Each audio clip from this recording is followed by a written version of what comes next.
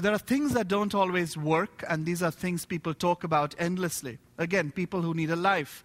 The rim sign. This indicates that there is hyperactivity or hypervascularity along the gallbladder, but you don't see activity within the gallbladder. What does this mean? I don't really know, and I don't quite care. I care whether or not I see the gallbladder, not the region around it.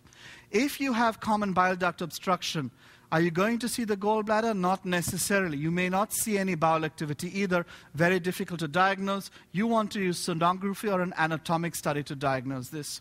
Many patients wait for the presence of bowel activity before injecting morphine sulfate based on the irrational fear that the common bile duct may explode if you give them a microscopic dose of morphine. Again, this is repeated in every book between the 1960s and 2003. If you look at the references, there are none, but people continue to believe in this, so we let them. There is the concept of chronic cholecystitis. This means you don't have acute cholecystitis, you continue to have gallbladder pain, and we don't know why. If we whip out your gallbladder, you are miraculously cured. We call this chronic cholecystitis. Again, no clinical evidence, but we go along with that, and somebody has discovered that the gallbladder ejection fraction has to do with chronic cholecystitis, which means if it falls below a certain threshold level, then you're likely to have a dyskinetic or malfunctioning or diseased gallbladder. Remember, diseased gallbladder needs to come out because it can only stay around there and form gallstones. We don't know how exactly gallbladder ejection fraction can be measured. You can measure it using 3D CT. You can measure it using MR cholangiography. We don't know exactly what the typical normal level of the gallbladder ejection fraction is. Is it 35%? Is it 30%? But yet people ask us to measure the gallbladder ejection fraction. And because of that, we do. Remember, gallbladder ejection fraction ranges were set in the late 1970s. We have no idea what techniques they used at that time. We know that the normal range was between 35 and 42%. There are no studies comparing the types of food that were ingested. There are no studies comparing gender differences between men and women.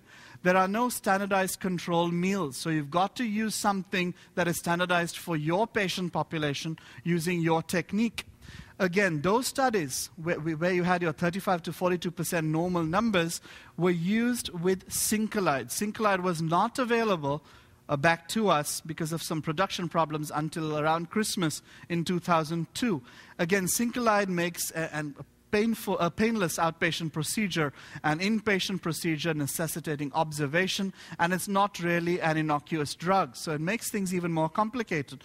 So we just give them a fatty meal. Remember, we need something that is a standard fatty meal. We used to have the standardized fatty meal, which was 65 grams of some yucky substance. Again, not very happy, these people, to begin with. And now we've got to ask them to go to the nearest fast food, junk food place and get something that they really like, but we give them a specific prescription. You can't buy anything you want. You have to get this and this alone. Remember, anything above this red line is bad for you, but it's good for the test. I don't want you drinking milk with this. I don't want an orange juice. I don't want you to supersize it. I want you to have this specific meal because I need you to have 65 grams of fat.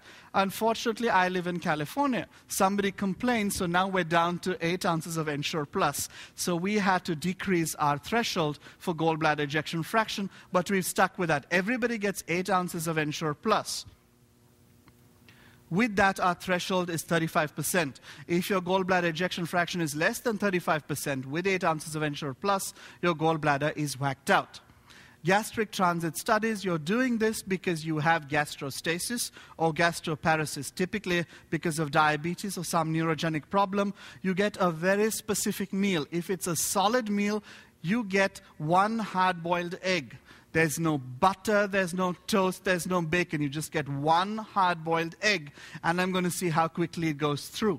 If we're assessing liquid time, you drink 1 cup of orange juice through a straw, no glugging it down. You have to standardize your methods of intake, otherwise you can't use standard numbers. Of course, this has to bring people who have food allergies and dietary restrictions who are on the Atkins diet, so we can't really please everybody. So we have these alternatives. You can drink milk or soy juice or something like that. You've got to ingest it very quickly. This is not a spa. We're not going to wait around all day for you to finish your egg. So again, ingested within 10 minutes, and then you keep getting imaged for the next 90 minutes. So this is a 100-minute examination while you're eating. And we want to evaluate using the cinematic protocol. So we want to see it on the monitor. You don't want to take static images. I want to assess dynamically how a food or fluid in the stomach is going to get emptied out. It does not make a difference whether you're standing, sitting, or supine when you're eating. Typically, you're sitting in the eating position, so that's what we like to do. We take anterior and posterior images and a left anterior oblique image. On the gastric transit study, we're going to analyze how quickly activity leaves the stomach. As soon as this is done, as soon as they've finished ingesting whatever was given to them, we give them a cup of water to wash it out so we don't have any contamination within the upper part of the esophagus. Look at the transit time. There's a huge range in imaging. So almost always, if you have significant gastroparesis or gastric stasis, it's pretty obvious. The transit time is really just a number which doesn't mean very much. You want to image at least for a 2-hour period. Typical imaging is 90 minutes after ingestion. Lots of variability. And again, the number doesn't mean anything. It's more of a qualitative analysis to see how much stays in the stomach. This is a very bizarre environment. You're sitting on a camera in front of a strange person and eating a hard-boiled egg. Not very happy. Esophageal reflux studies are done in the same way. We don't do esophograms looking for reflux anymore. It's a waste of radiation, and it's not very sensitive. It's not very specific either. We give orange juice, and we wait to evaluate for residual esophageal activity. We increase pressure on the abdomen, and this is done in the supine position using an abdominal binder, and we look for spikes of activity. If we see more than 3 to 5 spikes of activity in children or in adults over the period of observation, then we know that there is significant esophageal reflux. So again, esophageal reflux is determined on the number of spikes of esophageal activity compared with background activity over a period of imaging, which is typically between 60 and 90 minutes. Intestinal imaging is typically done to look for aberrant gastric mucosa. Why are we doing this? We typically have a child who has a symptomatic mecal diverticulum. A mecal diverticulum is one that contains functioning hypertrophied gastric epithelium in an ectopic location. Because this is functional, it is bleeding. Because it is bleeding, the child is symptomatic. It's very quick to study this using pertechnetate. You may or may not pre-treat and post-treat these patients. I don't think it's necessary to make a simple outpatient procedure a complicated and involved inpatient procedure, so we don't pre-treat these patients. Typically, you've got to be very specific about your criteria. Activity in the mecal diverticulum is because it's activity in ectopic functioning gastric epithelium. If you see activity in the right lower quadrant appearing at the same time as activity in the stomach, this indicates you have functional gastric mucosa. Obviously, if the gastric mucosa there is ischemic, if it's necrotic, or there isn't significant gastric mucosa, you're going to get false negative areas. Again, appearing at the same time as the gastric mucosa, typically located in the right lower quadrant. GI blood loss studies are one of the few urgent nuclear medicine studies which are done overnight or on weekends or observed holidays. It's often a study that fills me with joy and delight because at the time of acquisition, the patient isn't really bleeding, or no one can remember when the patient last bled. That is completely useless. You have to be bleeding acutely at the time of image acquisition. If the nuclear medicine camera room does not smell of bloody stools, the study is going to be negative. So I can tell before I enter the room whether or not I'm going to see active GI blood loss. I don't need to look at the monitor. What are you going to detect? You're going to detect active bleeding. You do not detect occult bleeding using the study. Typically, these patients are hemodynamically unstable, so you want to do the study as quickly as possible. You want to image for at least a period of 90 minutes. If you see a focus of bleeding, you can stop immediately. Typically, those who are actively bleeding any large volume or a large speed of bleeding, there is a lot of active bleeding going on, you're typically going to see the focus of extravasation within 15 to 20 minutes. The yield after that is much lower. Delayed imaging for 18 to 24 hours is really not going to increase your sensitivity at all. Some people like to bring back patients after 24 hours and re-image them without re-injection. Again, there is no evidence to support this. If you bleed again, I'm going to inject you again, and then I'm going to image. Again, there are many other structures, because this is a blood pool study, that are seen in the lower abdomen and pelvis that may interfere with your imaging. One of the things that people like to do is give these people heparin to encourage bleeding. I find that terribly scary. So the reason you're admitted to this hospital is because you're bleeding. Okay, you're not bleeding anymore, and that's why I have a negative study. Terrific. Let me inject some heparin and make you bleed some more. Yes, I don't think so. The GI blood loss, again, you are going to see transient areas of increased activity if you have hypervascular lesions or inflammatory lesions. So while sensitive, it's not very specific. If you have large abdominal aortic aneurysms, you're also going to see pooling of activity. So you have to be very specific in your criteria. Not only should you see extravasation of autologous red blood cells, you must see increased accumulation over time, which means it's active extravasation. And in order to be sure that it's within the lumen of the small or large bowel, you should see it progress over time. Now, the peristalsis may be antegrade or retrograde, but it's disordered peristalsis. So, see increased activity, new foci of activity, activity increasing over time, and antegrade or retrograde peristalsis. Unless you have all those criteria, you don't have active GI blood loss. We're not exactly sure when we should do angiography, endoscopy, and the GI blood loss studies. Depending on who originates the paper, each one thinks they're superior to the other. And again, there are those lovely numbers depending on determining the speed of bleeding, which shows uptake. Those speeds of bleeding studies are standardized for small farm animals, not for sick people in the ICU.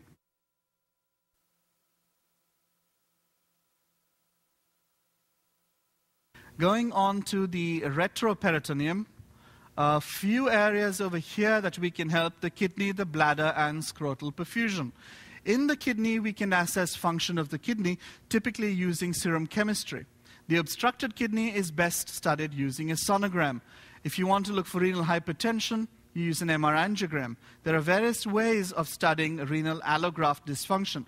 So what is the role of nuclear medicine? Well, if you want to assess flow and function in one study to get a panoramic picture or overall idea, you can get a renogram as well as a renal scintigram, which means you get functional as well as quantitative information. You see activity within the cortex, you see blood flow as well as excretion at the same time. Why is this important? You want to see symmetry of blood flow. If there is asymmetry, you must suspect asymmetric renal arterial stenosis.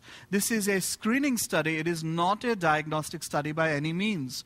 This is also a very non-specific study. For example, here, we're assessing for renal failure. We see a photopenic area, very, very non-specific, but we incidentally diagnose renal cell carcinoma. Again, these are posterior images, so left is on the left.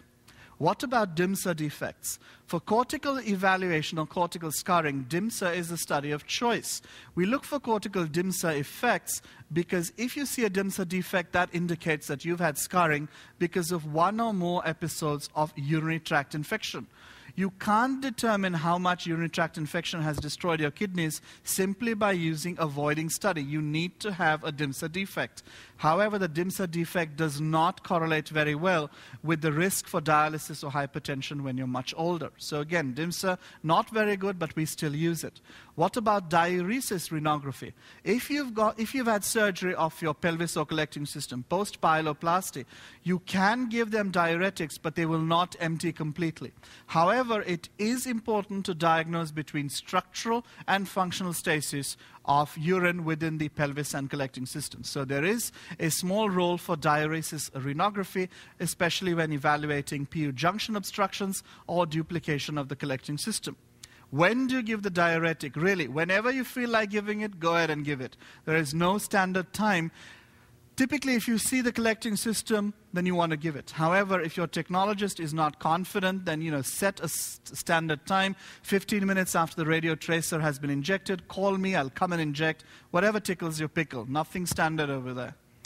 Polycystic kidney disease, again, very non-specific. You're seeing photopenic areas that are deforming the pelvis and collecting system. Infiltrative disorders and renal cortex packing disorders can also present similarly, a heterogeneous pattern of renal perfusion.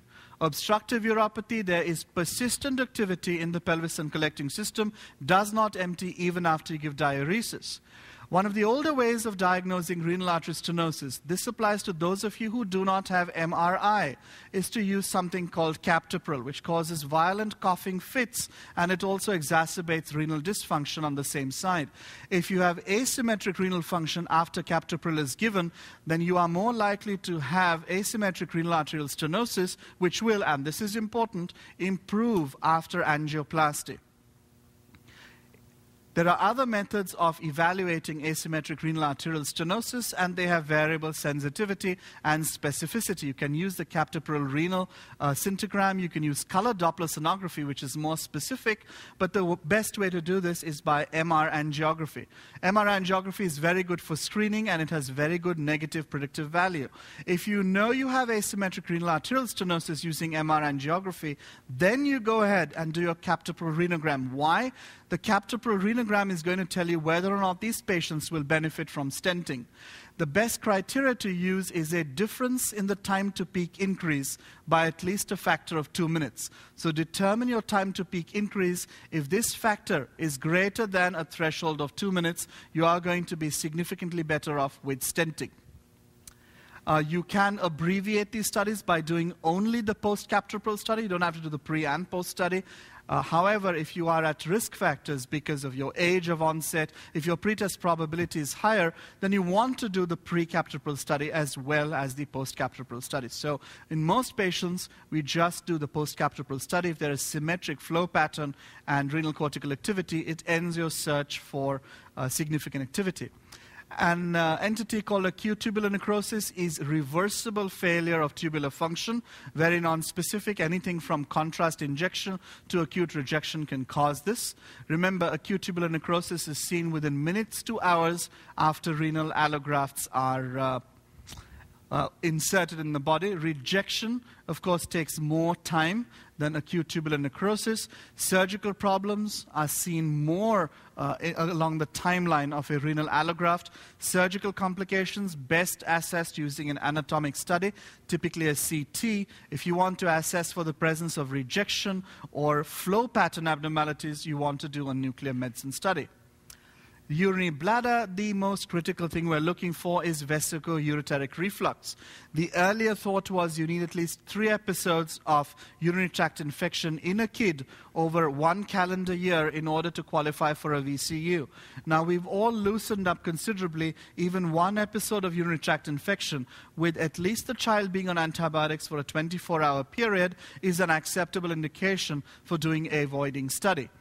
A voiding study is going to assess the amount of reflux, whether it's just in the ureter, in the non-dilated or the dilated ureter and collecting system. So there are 3 grades for reflux using the nuclear medicine study. We always use it in girls. In boys, the first study is going to be a contrast voiding study because we want to evaluate the anatomy of the male urethra. So all follow-up studies are always done using nuclear medicine voiding studies. There's no need to undergo so much irradiation.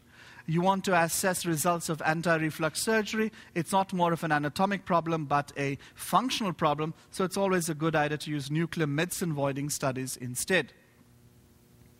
You don't have to wait for the entire course of antibiotic therapy to end before these children can be scheduled for the study.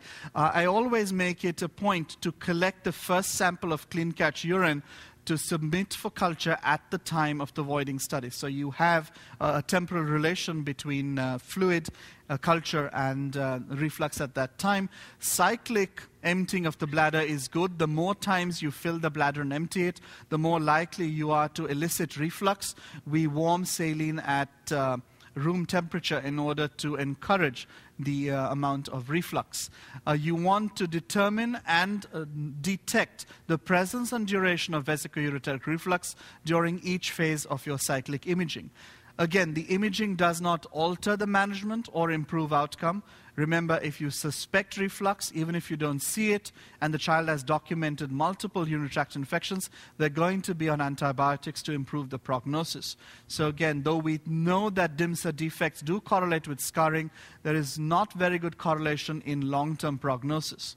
Is it necessary to get a sonogram? Yes. You need to get a sonogram before doing a voiding study if you haven't looked at the kidneys antenatally.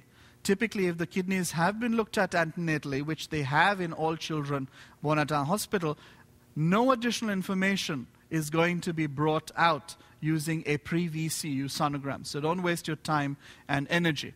We're not really sure what the importance of a voiding study is in the long term. This is again being evaluated in studies even as we speak. The problem is if I see even one episode of vesicoureteric reflux, the child is going to be on antibiotic therapy, which he or she would have been anyway if there were urinary tract infections. So it's probably not going to change anything.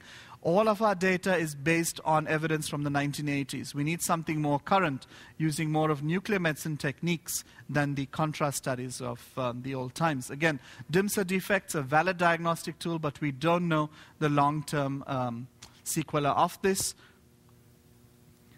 Interestingly, if you look at children with vesicoureteric reflux and avoiding cystourethograms, there is very poor correlation, which means you may or may not have an abnormal sonogram and doesn't correlate with your vesicoureteric reflux either. Similarly, if you compare the presence or absence of symptoms and vesicoureteric reflux, it doesn't correlate very well either. So again, a lot of work needs to be done in this area, but we're still doing it.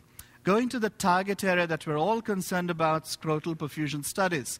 Some people who are those without ultrasound machines do scrotal perfusion nuclear medicine studies.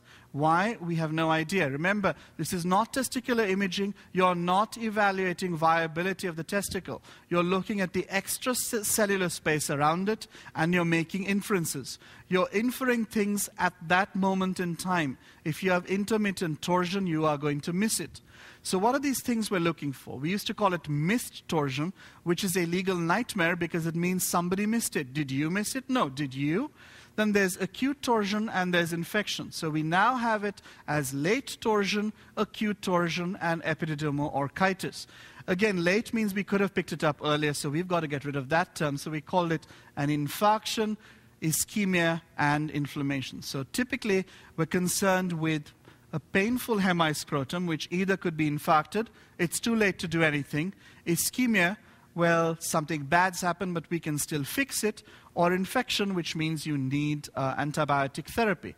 Hyperemia is a reaction to the infectious agent, or it's a reaction to an infarcted testicle. Because you've got dead tissue within, you're reacting by reactive hyperemia or an inflammatory response. If you have central hypoperfusion, you either have ischemia or an infarction. Again, very, very non-specific, because if you have an abscess, you're going to get a target surrounding photopenia as well. So it's more of a clinical diagnosis rather than a nuclear medicine study. What we're looking for is an area of photopenia, which infers that you have an ischemic testicle within that hemiscrotum. Better than nuclear medicine are sonographic techniques, because you're going to evaluate the presence or absence of flow. Remember, it's not just the presence of absence of color flow. You want to analyze the spectral pattern, and you want to look for the presence or absence of diastolic flow. If you don't have diastolic flow, you can be pretty sure that ischemia happened or is happening. So you can rule out intermittent torsion. When you compare the numbers for sonography and nuclear medicine, they're fairly comparable. With sonography, you have a slightly higher accuracy. It is not statistically significant. It is operator dependent, which are the two main pitfalls. So similar sensitivity, and they're complementary to each other. The advantage of sonography, if there has been trauma that caused the torsion, you can evaluate for hematoma or the integrity of the testicle itself. One of the important things is if you have testicular ischemia, manual testicular detorsion, which sounds like a hideous thing, can be performed in the nuclear medicine suite under nuclear medicine control. So you can see how the hemiscrotum will regain flow pattern and dynamically. Again, this is not commonly done in North America, but oftentimes you can evaluate reperfusion if manual detorsion is going to be effective. We're going to wind up with a couple of useless facts in inflammatory imaging. Remember, inflammation is a challenging thing. You've got to look all over if you don't know what the source of inflammation is. One of the useless ways of looking is using a labeled autologous white cell study. Unless you know exactly where to look, the yield of this is pretty low, but there are some specific areas where this can be tremendously useful. So, depending on the indication, you can make something completely useless into something that is paramount and critical. How do you label these white blood cells? You can use any agent you want. Typically, you use it for pyrexia of unknown origin, where the yield is pretty low, osteomyelitis or vascular graft infection. This is very good when you have a foreign body inside the body and you want to see whether this is affected by infection or inflammation. How can you tag it? You can tag it either with indium-111 or technetium-99 MHMPAO. Depending on what you suspect the locus of infection to be, one or the other is going to be more or less useful. I like HMPAO because you can image the same day and you get a better signal-to-noise ratio. For labeling white blood cells, obviously you've got to have a significant number of white blood cells. If you're significantly leukopenic, then that's going to be a problem. You don't see significant bowel or urinary excretion, which is a definite advantage. HMPAO, you can re-inject if necessary. You image earlier. Most importantly, this is of value in children because you need a smaller blood sample. You don't need a 60 cc syringe, and it's a lower radiation dose when compared with indium-111. Typically, bowel disorders, Crohn's disease, any inflammatory processes are going to show uptake of white blood cells, which are labeled, very non-specific but very sensitive. If you've got infected bypass grafts, shunt tubings, these are going to show up as well. Ischemic or inflammatory or infarcted bowel is also going to show up. So wherever you have accumulated pathological numbers of white blood cells, you're going to see accumulation of pathological numbers of autologous white blood cells. Tips of stumps for amputation, location defects, and infection. Dr. Applebaum has talked to you about bone scanning. Remember, bone scanning may be supplemented by autologous white blood cell scanning because if you have sarcopathic changes, the bone scan can be very, very challenging to read. If you have sarcopathic changes, start with your autologous white blood cell study. If that is positive, you know that there is overlying osteomyelitis overlaid upon a baseline of degenerative and sarcopathic changes within the joint. Gallium-67 citrate is historical. It is like sinus radiographs. Some people still do it. I have no idea why. It has a long half-life, poor dosimetry, very high energy, very high background activity. Very difficult to determine if something's actually abnormal on a gallium-67 study. Why? Because it's seen in the bone, the marrow, the soft tissues, liver, and spleen, and it is excreted in the bowel. So very difficult to find an area of abnormality. People try and give cathartics to clean out the bowel activity. Very uncomfortable. These are sick people. You're looking for infection. Try and make them more uncomfortable. However, in the chest, it is invaluable in detecting quickly using something inexpensive for active sarcoid or interstitial pneumonia. Patients who are ineligible for FTG PET because of their insurance carriers can get a quick and dirty gallium scan to evaluate lymphoma burden. Remember, lymphoma likes to involve the nasopharyngeal, retropharyngeal lymphoid sheaths. How do you image them? You want to image them further out so that you can get clearing of background activity, typically around 48 or 72 hours after injection intravenously. If you are concerned about a specific area, it's invaluable to get a SPECT of that region so you can localize the abnormality better.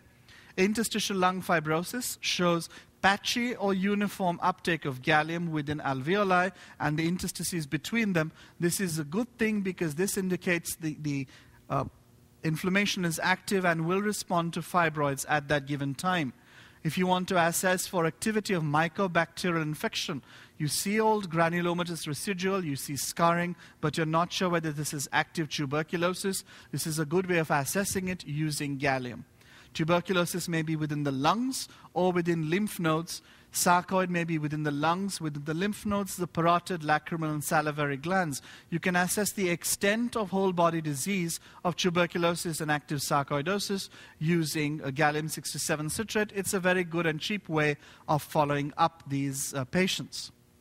Metastatic melanoma also shows uptake because remember, before FDG PET, gallium was used as a neoplastic staging and restaging agent. So while it is sensitive, it is not quite as specific. Few pitfalls. We do see significant hilar uptake in smokers, even though they don't have cancer. If you have had an injection of gadolinium recently or have had recent chemotherapy, it does decrease the uptake and reduces your sensitivity. Also, low-grade lymphomas and some leukemias will show no uptake. Again, this is not a guarantee of anything because some low-grade lymphomas will not show uptake using FDG PET examination. Remember, for lymphoma and PET, before your first cycle of chemotherapy, you need to undergo a PET scan. If the PET scan does not show uptake before your first course of chemotherapy, it will never show uptake again. This is important because you don't want to be falsely reassured when you don't see uptake after the first course of chemotherapy that the lymphoma is no longer there.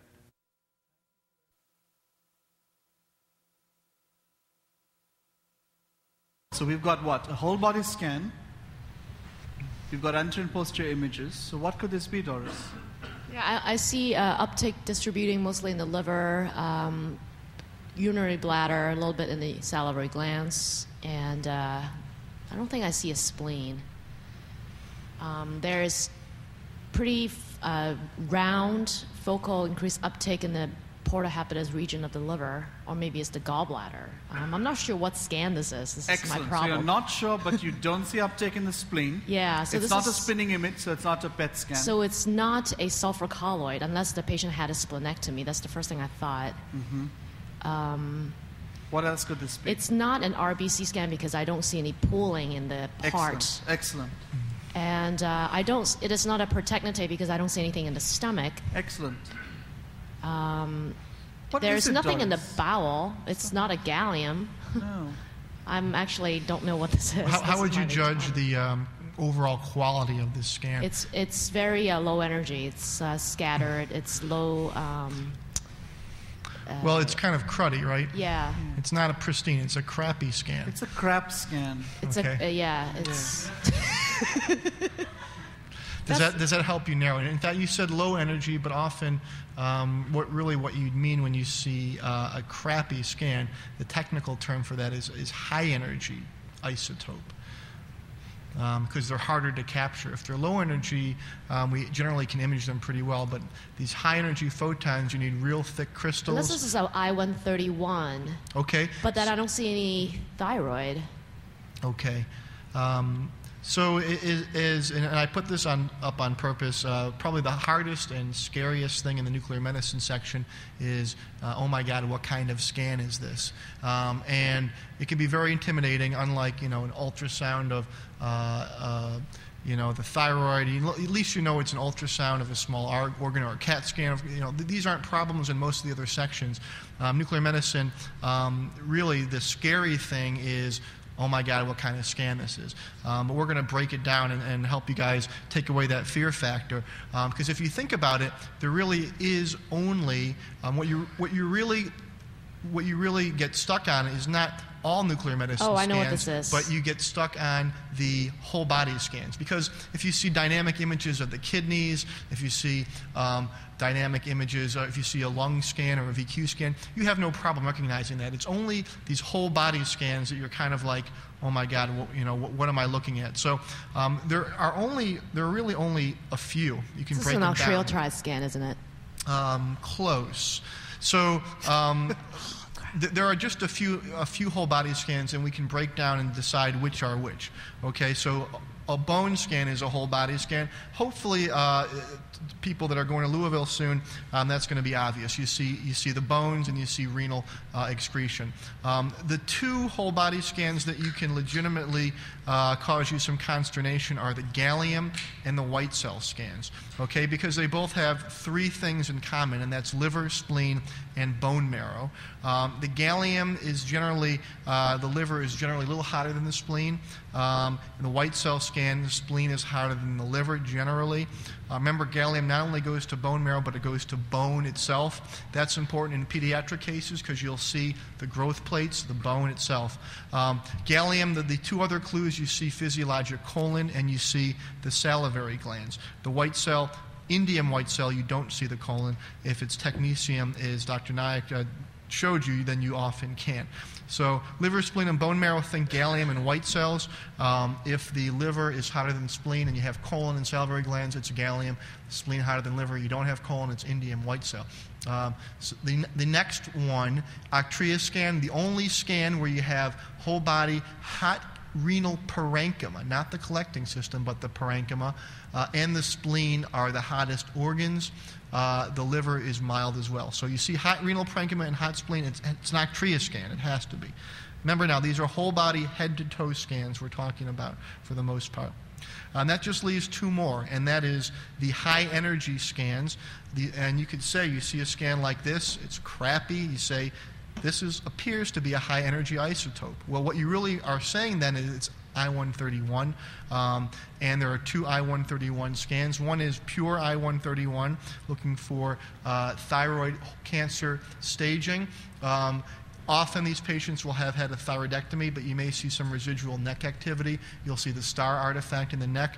You'll also see salivary activity, stomach and bladder. MIBG, I-131, generally you have blocked the thyroid with Lugol solution. You'll still have some mild salivary activity, but you'll have faint liver. You may or may not have the spleen, and you may have the bladder. So crappy scan or one of those. Really, that only leaves one more, and that's a antibody scan. The prostacint, we don't really do oncocint anymore, and antibodies hang out in the blood pool for days, and so that they get chewed up in the liver. So you're going to see blood pool, liver, and colon activity. And that's it. That really is it. PET is a whole body scan, sort of, but it's a tomographic slice of the coronal, or it's a rotating whole projection image. So you shouldn't be confused with that. And then the other ones that you may be confused about, sulfur colloid you mentioned, but those are typically coned down to the stomach and abdomen and pelvis.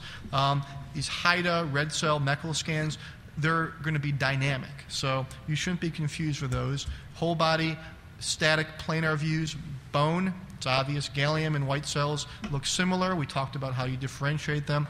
Arctria scan, hot kidneys and spleen. The crappy two scans, we talked about how you differentiate those high energy isotopes, and antibodies, liver and blood pool. And that's it. So let's go back. This is a HIDA scan. This is what? A HIDA scan. This is a HIDA scan. What makes you say HIDA scan? Because I was looking through your list. There's no spleen in here at all. Okay. Well, again, the HIDA is going to be coned down to the abdomen, and they're going to be dynamic. Well, because you're trying to trick me.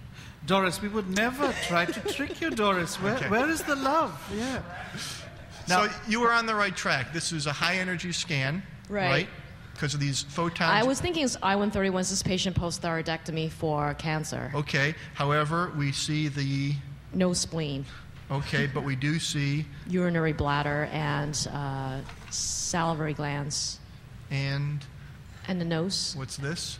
The liver. Okay, and we see the liver. So well, I-131 scan. diffuse METs is what I was thinking. And then what's this? We were kind of looking at that before. You had mentioned the periportal region. What other stuff lives around the periportal The gallbladder. Region? The gallbladder. What else? Okay. The gallbladder would be a little more lateral because it's right upper quadrant. Remember you said high energy. Now it can't be HIDA because it's technetium-99M. That's 140 keV. What is higher energy than that and located up or around the adrenal, kidneys? the Okay. MIBG. So if that's the adrenal, It's an MIBG scan. this would be an MIBG scan, and that is a... Well, I thought you see the spleen with the MIBG scan. You may or may not. You may or may not. I don't You see a spleen probably- here at all. You probably do see a little bit here. Are you serious? It's a crappy scan, Doris. Live with it. Thank you. Okay, so Next this is up. an MIBG scan. This is the adrenal gland. Therefore, this is Oh, we're back to Doris. pheochromocytoma. Very, very good. Okay. And Doris said pheochromocytoma. Yes. Excellent. Who's next?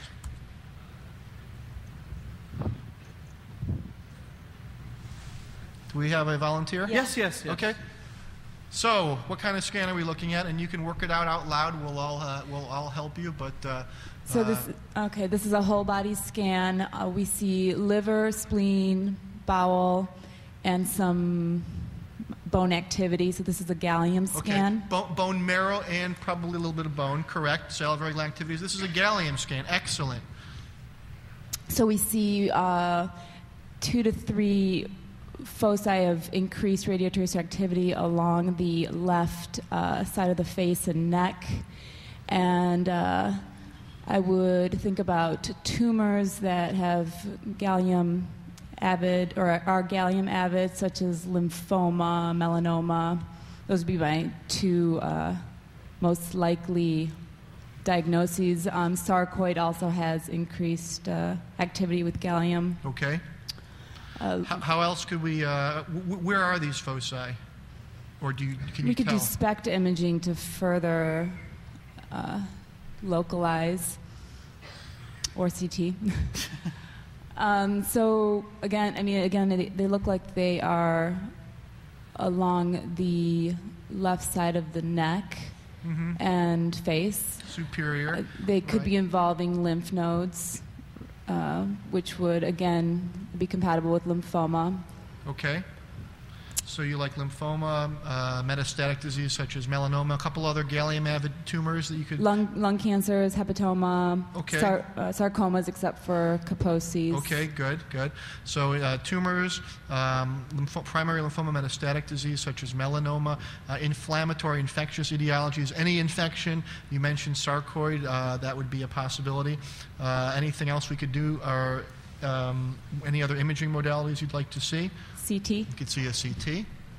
Okay, so we have this focal soft tissue, which is enhancing in the region of suspicion, and Yeah, probably a peri-auricular. What is the region of suspicion called?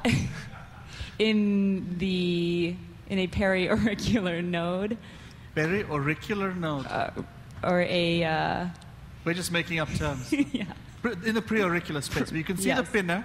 It does not involve the pinna. It does not involve the retro-auricular lymph nodes. It's more in the parotid area. You're going to see involvement of the pre-auricular space. It's independent of the mandibular condyle, but in that location. So is that helping you any? To narrow your differential? Well, I still think it could be lymphoma, melanoma, or metastatic disease. Okay, very good. It doesn't narrow it much further than that. And It doesn't help me at all. I mean, you just know where it is, but you knew that from the gallium scan. So Sure. Right. it just helps you direct where your needle should go. Yeah. If you saw a big central fluid with a large rind, you might think more of an infection, but that could still be necrotic tumor. This is a case of lymphoma. Okay, who's next? Excellent. Very Next. good. What kind of scan is this? We're clearly showing all the whole body scans we can. So we have anterior and posterior whole body views, and the kidneys are both very intense. I think it's an X-ray scan. Okay, where in the kidneys? Is it the collecting system? It's the cortex. Okay, the renal parenchyma itself, not just the collecting system, although of course there is some collecting system excretion. Any other organs that are particularly hot? There's diffuse activity in the liver. Looks like the spleen, the bladder. Okay, so the spleen too. Renal parenchyma and spleen very hot. This has to be, unless there's pathology, but the normal distribution only will be seen in octria scan. Very good. Anything abnormal?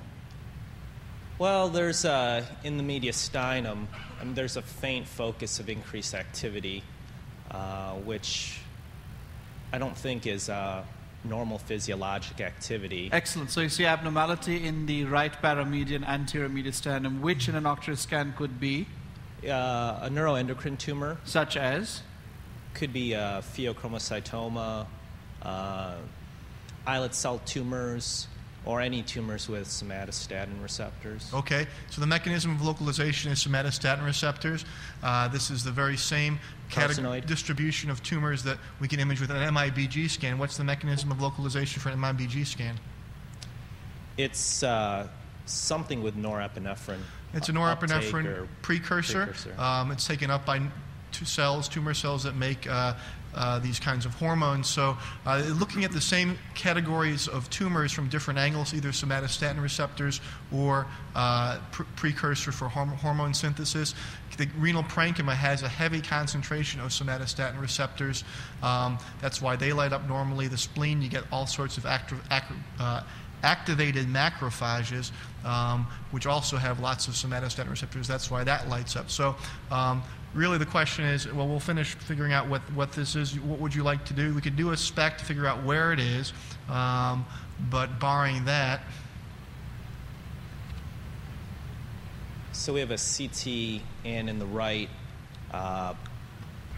posteromedial thorax. There's a large ovoid soft tissue density mass with some amorphous calcifications. I'd be worried about a tumor. Wait. Is this a child or an adult? This is a child. Has he undergone any treatment? He has a port in the left chest wall. Okay, now let's put that all together before we give our differential. So I think it's some sort of tumor.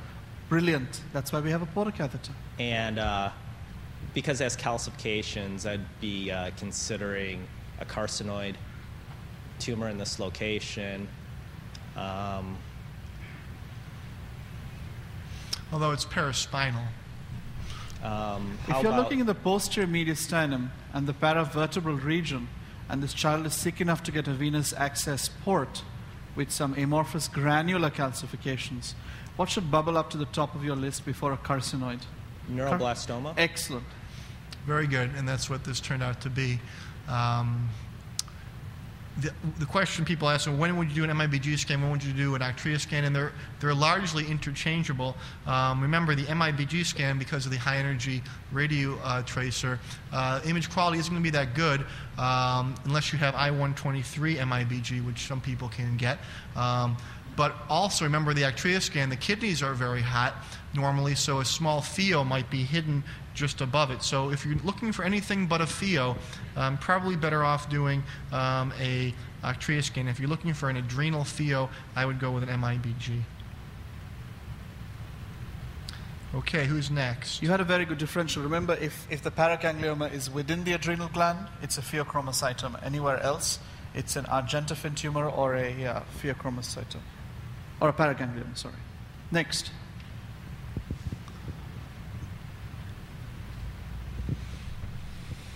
We're never going to stop with these whole body scans, are we?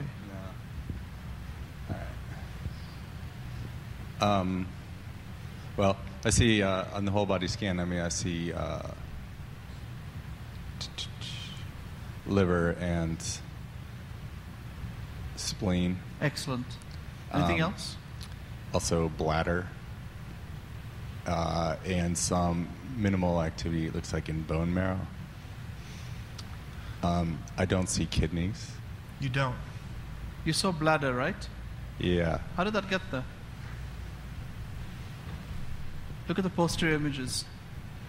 Yeah. The two kidney bean-shaped things.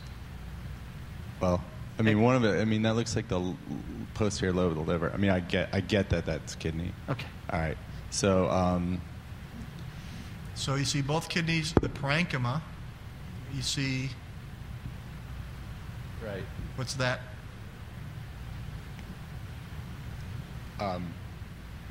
Remember, this is a posterior view. Right. I mean, I switched spleen. them on you. Okay. So spleen and both kidneys are the hottest organs. Right. You see a little bit of liver there. Right. So I mean, this looks like an octreotide scan. Okay. Another Arctria scan. So I've thrown you a curve and showed you 2 in a row. Yeah, and there are multiple foci of increased radiotracer uptake within the liver. Differential? The differential is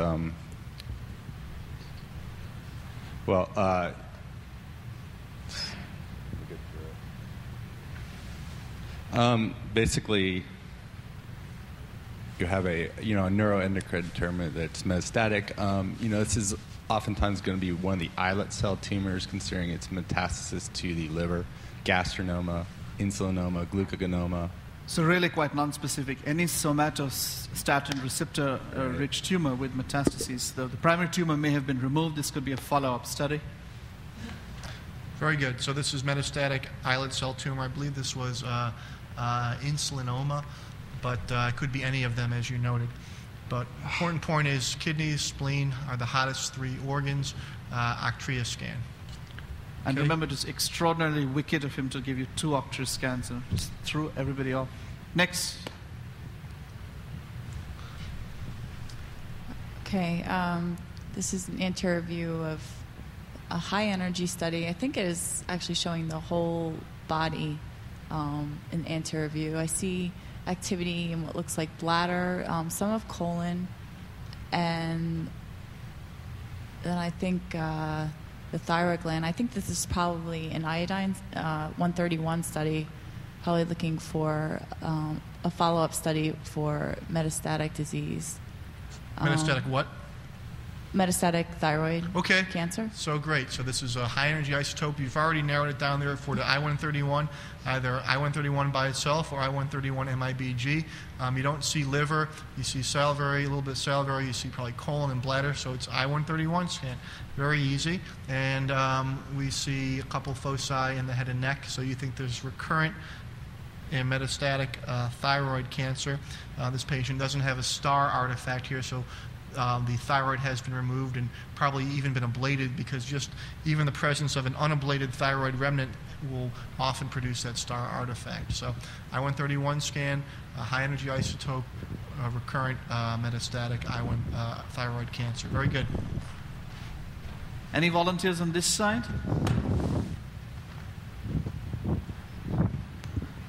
Okay.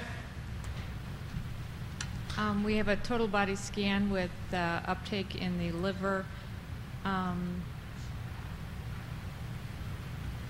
and a little above the spleen. I don't think that's a spleen unless it's really small, or Okay. that could be the finding. Okay. How about, it's not projecting terribly well, but But it does look like there's some uptake in the bone. okay, maybe faint activity there. How about, what are these structures here? They look like vessels. And why would we be seeing the vessels?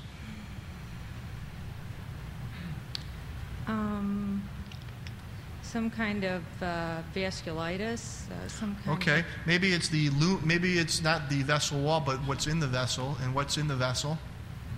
Blood or thrombus. Okay, so blood pool. So we're seeing liver and blood pool. Unusual to see blood pool on a delayed whole body scan, and the liver is very hot. So what does that narrow things down to?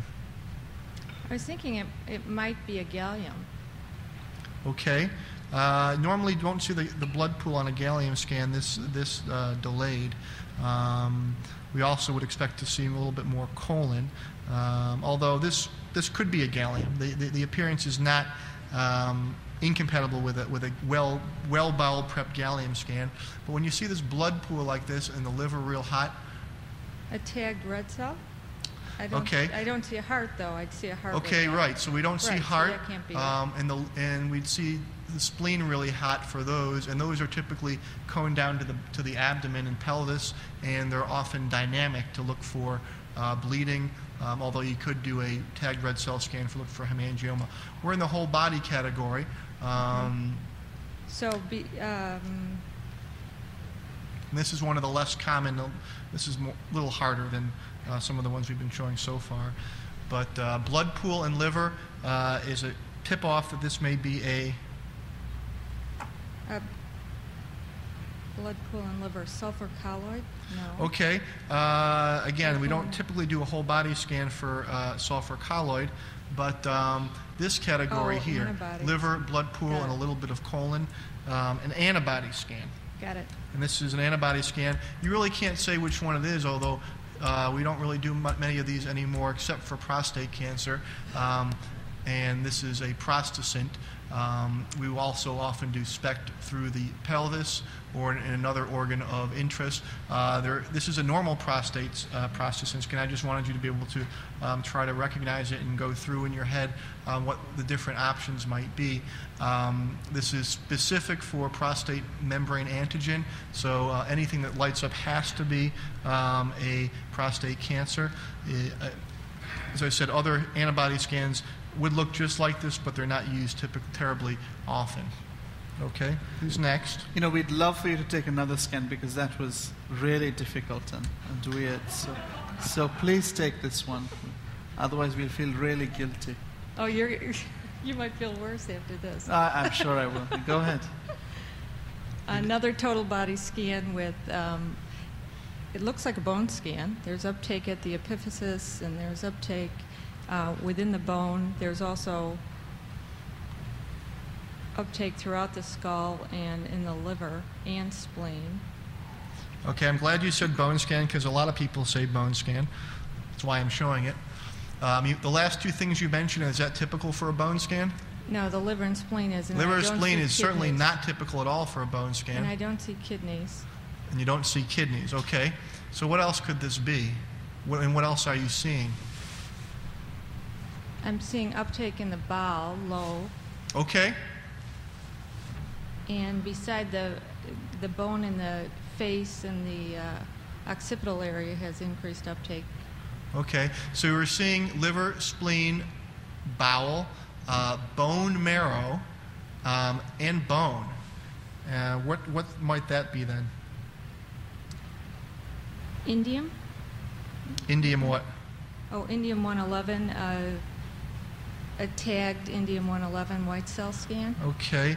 Typically it doesn't go to bone, it goes to bone marrow, but this is clearly also going, this is bone marrow, but this is bone.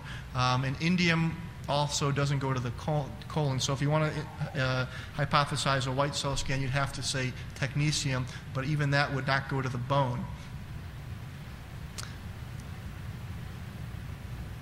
I don't think it's gallium. Why not? Well, I guess gallium is a bone scanning agent, and it does go to the gut, so maybe it is gallium. Okay. Yeah, everything about this would be compatible with gallium. Liver, spleen, bone marrow, colon, and bone. Remember, gallium is a bone cortex agent as well, so a fracture with remodeling will light up. So what kind of scan is this? Gallium scan. This is a gallium scan, excellent. This is tough because people see the growth plates and they get confused. I think this may be a bone scan, but certainly this stuff is not a bone scan at all. Now this scan has abnormal finding on it. Yeah, this is a young child, and in the right hip there's increased uptake in the area of the right hip, maybe proximal femur. Okay, you sure that's just not patient rotation?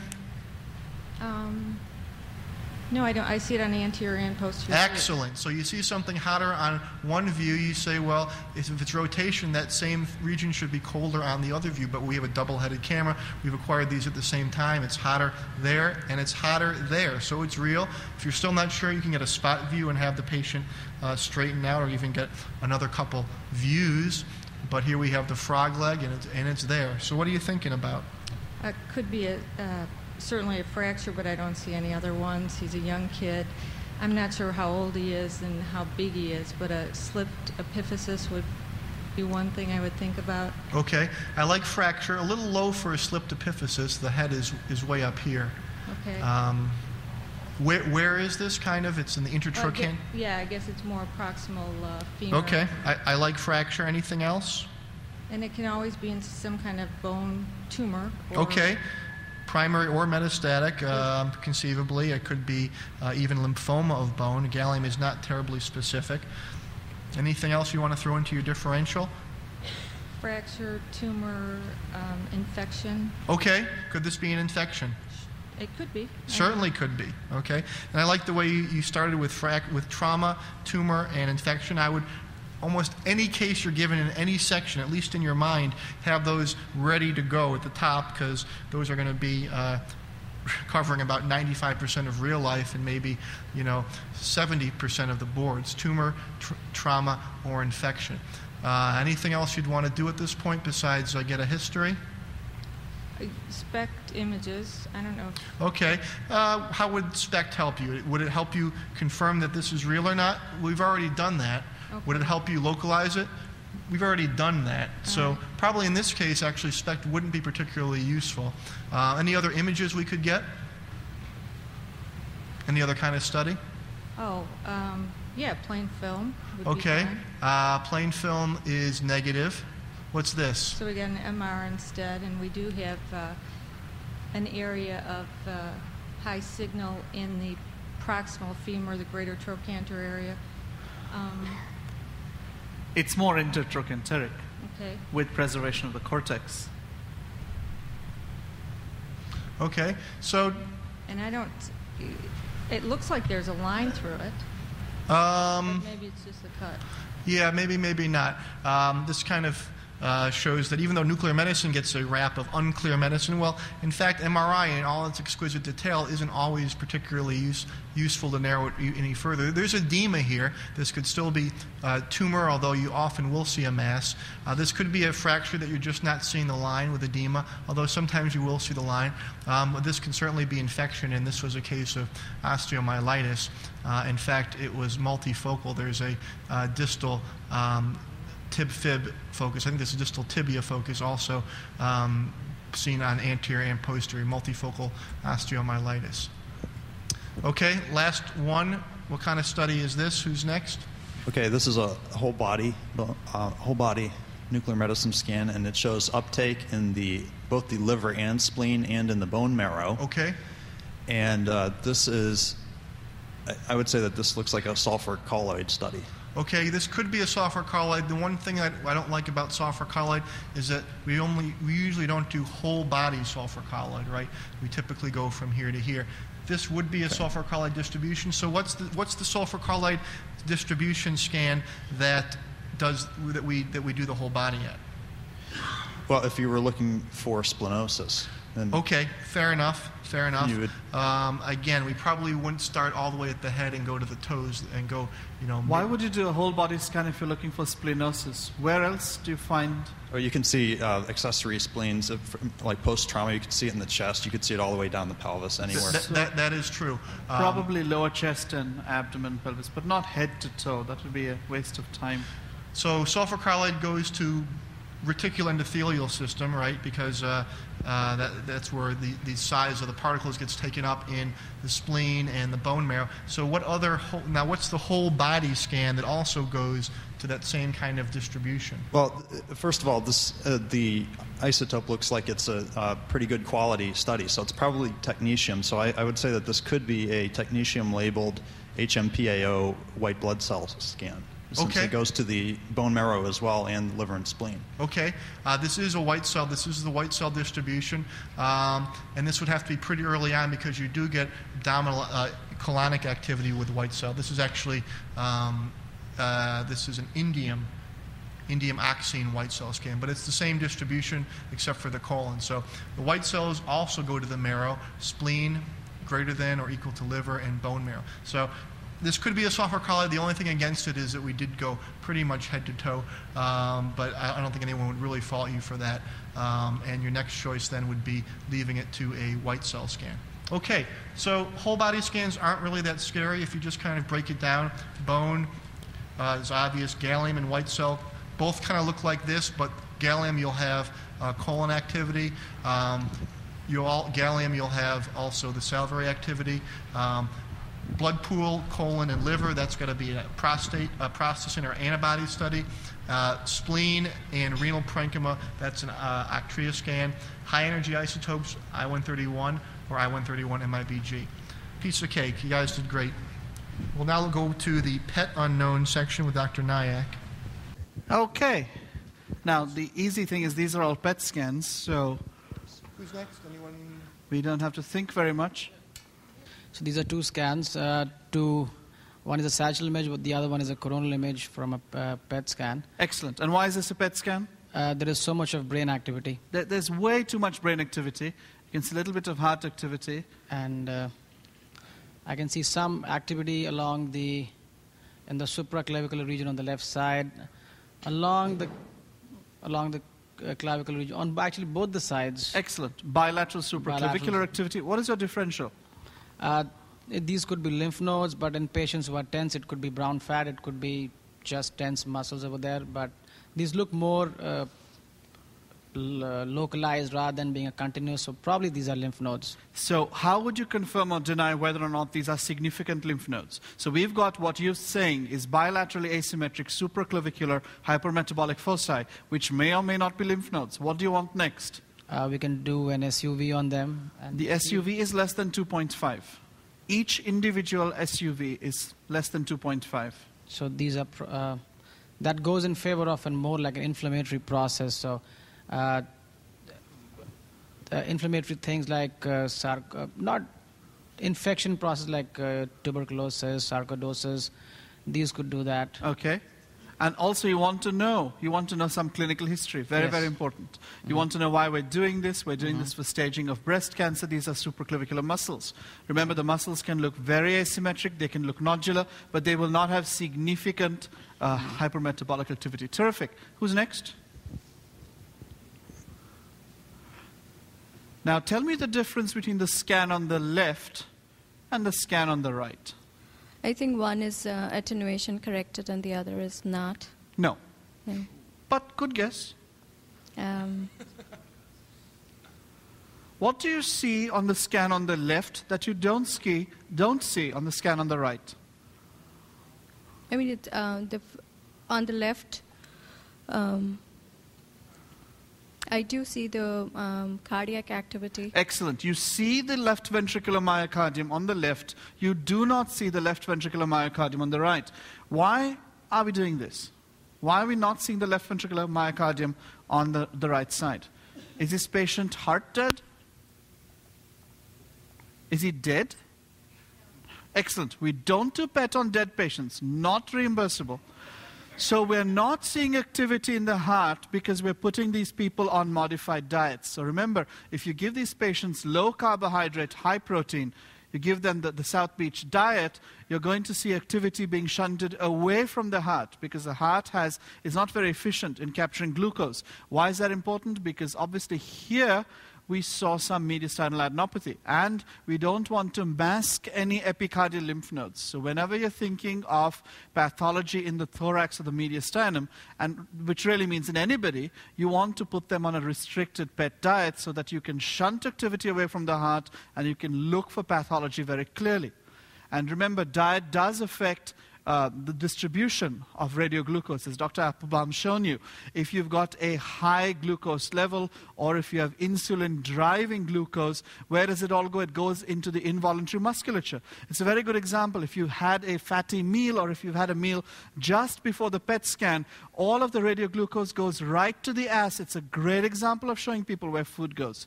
So remember, we're trying to shunt food away and we want it to go to the area of pathology. So here we've got mediastinal adenopathy, and here we don't have this. We just have low-grade activity. This is the effect of diet. So it does not indicate that there's anything abnormal with the heart. Terrific. Who's next?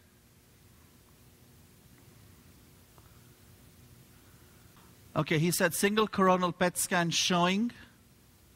Okay, we see some heart activity, but not significant myocardial activity because these people are on diet. We do see activity in the colon. Remember, tricky area. The descending colon and ascending colon, very tricky areas because you could have a paracolic lymph nodes and we're missing pathology over there. Anything else? We see bilateral, significantly intense parotid activity. We see that pretty often, variation of normal. However, in this patient, this turned out to be left-sided parotid lymphoma. No other lymphoma, that is the only location. So while we do see parotid activity as a normal variation, you must think of things like lymphoma. Again, not significantly asymmetric, but the lymphoma was only on the left side. And you have to confirm that using CT or MR. Terrific. We have an anterior view of a PET scan. In the right. Well, that doesn't. In the right. There are multiple foci of increased activity in the right not hemithorax. Not only have you found one focus, there are multiple foci. Terrific. And also in the mediastinum, there are several foci of increased activity. Excellent. Also, I think that's normal physiologic activity in the right renal collecting system. We see a small amount in the left renal collecting system. And remember, that is not hydronephrosis. You often see stasis, and you do see activity in And the bladder. bladder That is normal with a foliage, biodistribution. probably. What might this be? It's injection site may have been in that area. Let's see. The injection site may be slightly proximal to that. So I'm not this sure. I was- think it's not really a physiologic structure. Excellent. This was focal extravasation, and then they tried to inject again. But very, very important, you absolutely need to know where the injection was, because that is a very common pitfall, and you miss appendicular metastases. So you've got lymphadenopathy probably over here, and mediastinal pathology. What kind of disease are you thinking of?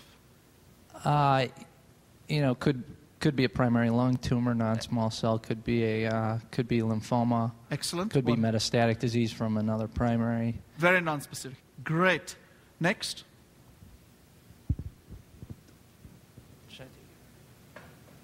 Doris? This PET scan reveals probably at least 5 increased radiotracer uptake along the right axillary region. Excellent. A little bit in probably the not supraclavicular, but yeah, right there, kind of by the Above the upper clavicle? thorax. It's about the clavicle. I don't think it's above it. Okay. So around the clavicle. Correct. And- Periclavicular. Yeah. If this patient has a primary tumor, then Yes. this is very likely to be metastatic lymph nodes. And if this in is this a woman, distribution, axillary and supraclavicular, what tumors would you think of? breast, number one, if she's female. Well, I mean, could be a male too, but more commonly. Right. 99% of them are women. Excellent. Next.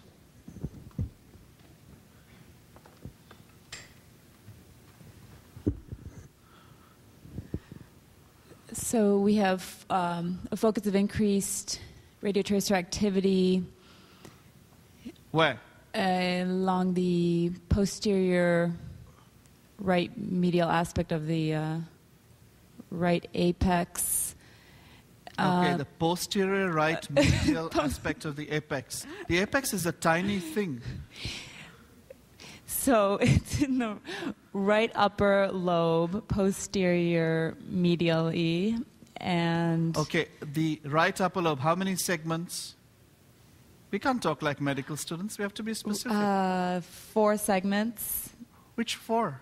Oh, God. There's apical. Okay. So could this be apical?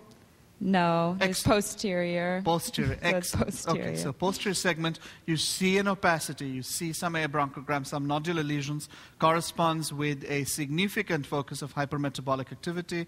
Anything else? I think the rest of the distribution is That's pretty much a normal physiologic. biodistribution. Great. So your differential would be?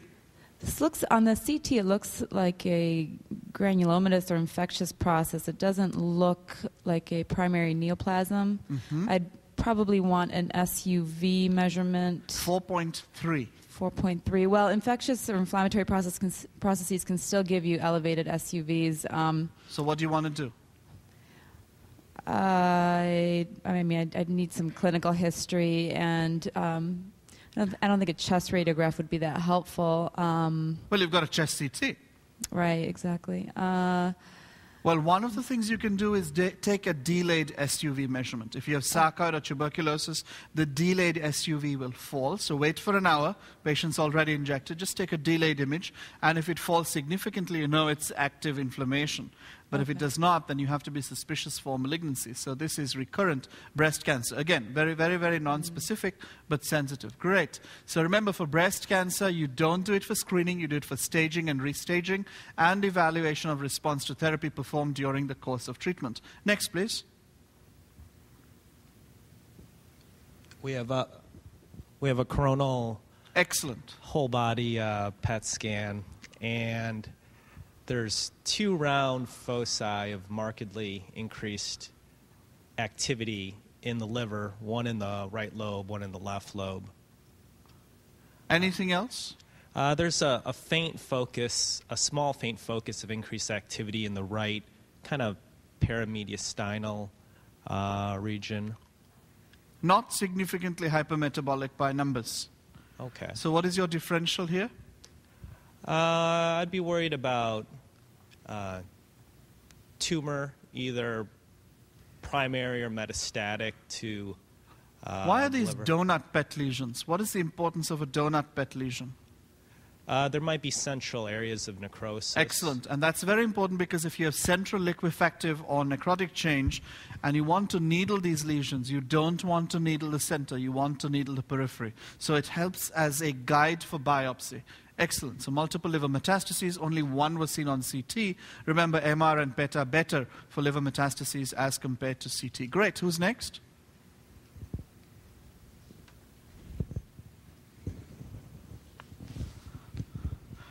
So if you notice the trend, the later the study is, the more lesions there are.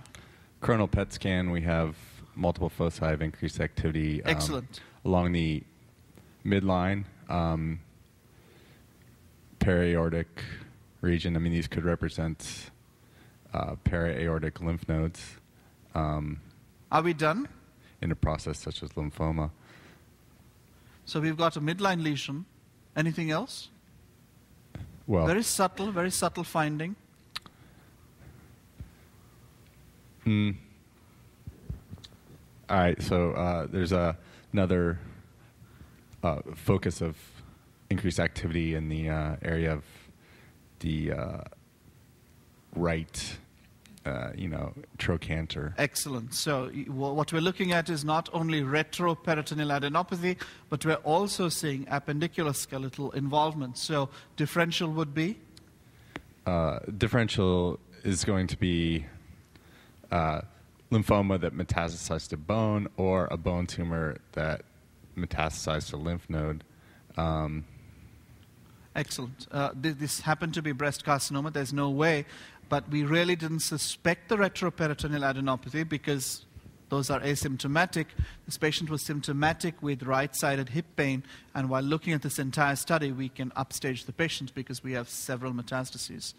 This is another example, very similar to the one that you saw earlier, where you saw liver metastases. This was actually a cholangiocarcinoma, unsuspected in someone who also has breast carcinoma. So while very sensitive, it's not very specific. Once we find the lesion, we have to overlay it on the CT and then needle it to get the histological diagnosis.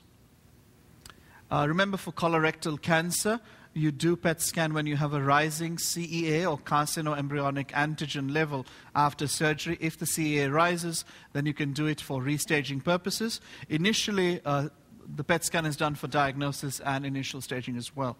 Next. Okay. 2 coronal images from a PET scan. Excellent. There's increased uptake in the the medial aspect of the right hemithorax. The medial aspect of the right hemithorax, right there, longitudinal in nature, not like the typical dotted lymph nodes that we saw before. Anything else? Very subtle finding. In the midline, in the upper abdomen, there are 2 foci of increased uptake. Excellent. And we know that these are in the anterior upper abdomen because we can see the left ventricular myocardium. Again, if you had the spinning image, you would know that. So we've got anterior upper abdominal focal metabolic activity, and you've got longitudinal lower thoracic posterior, because you can see the kidneys, longitudinal activity. What kind of thing would you be thinking of? So I think that there's probably a primary lesion in the chest and maybe metastatic disease in the abdomen. Now, what typically would be a primary tumor in the chest, longitudinal, with anterior upper abdominal nodal metastases, that would render this patient inoperable? A longitudinal tumor, you think about neurogenic tumors, but they usually often don't metastasize. I guess something else that could do is what are the longitudinal structures, anatomic vascular structures? Maybe something like a tubular longitudinal from the thorax to the abdomen. Something like a chemodectoma or something, or a sarcoma. And a common anatomic organ that is longitudinal extends from the thorax to the abdomen. Esophagus. Excellent, yeah. excellent. Esophageal cancer with pre-celiac nodal metastases. Remember, it is approved for diagnosis, staging, and restaging purposes. Terrific. Next, please. A single coronal image of the PET scan. Excellent. And we can see multiple areas of uptake in the upper mediastinum, the left side of the neck, and the left supraclavicular region. And these seem pretty dense. The rest of the abdomen, the chest looks okay. The abdomen looks remarkable. Focusing on the chest, these are multiple. I would like to see what the SUV is if it's higher than. All significant. I would be concerned about metastatic lymph nodes. From? I'm trying to think which one of these could be the primary, but I don't know. I can't say that. So you've got bilateral mediastinal, bilateral supraclavicular, and slightly asymmetrically more prominent right hilus. Statistically, what would you bet on? I would bet on a breast cancer or a lung CA. Excellent, excellent. Again, these are just Mets from head and neck cancer, very unusual, head and neck going to the chest itself. This is another example of lung parenchymal metastases. These are from thyroid cancer. Rather unusual, but we do see it once in a while. So head and neck cancer is approved for diagnosis, staging, and restaging. Very, very, very sensitive study. Next, please. This is a three-dimensional view of the PET scan. Excellent. Which demonstrates a single focus of hypermetabolism. Okay. On the left. And what is this called on CT? If you see a single focus, little nodule. Single pulmonary nodule. A single pulmonary nodule. And if you have a solitary pulmonary nodule, you can do a PET scan. Why? Because if the PET scan is hypermetabolic, what can you do? You can direct the biopsy site. Right, you can overlay it, and if it corresponds to the CT, you can needle it. What if it's negative? If there's no significant hypermetabolic focus that can be overlaid, what can you do? If there is no other area of hypermetabolic area, then you could do the SUV unit and see if it is... No, there's no activity at all. So it's not that there is hypermetabolic activity, which isn't significant.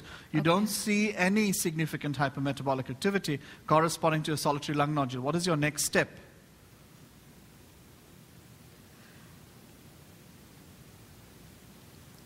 You see a solitary lung nodule on CT. You don't see a corresponding hypermetabolic focus on CT. What do you do next? You still biopsy it? Yes.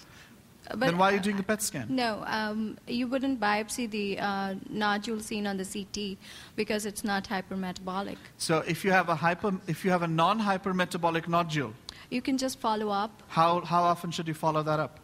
Close follow-up until 2 years. So how close is close? Every Friday? Every 6 months. Every 6 months for 2 years? Yes. Again, a good answer, but very debatable. Nobody really knows, because we have some cancers, especially the more aggressive small cell cancers, the bronchoalveolar cancers, and the carcinoids, which will not show significant hypermetabolic activity.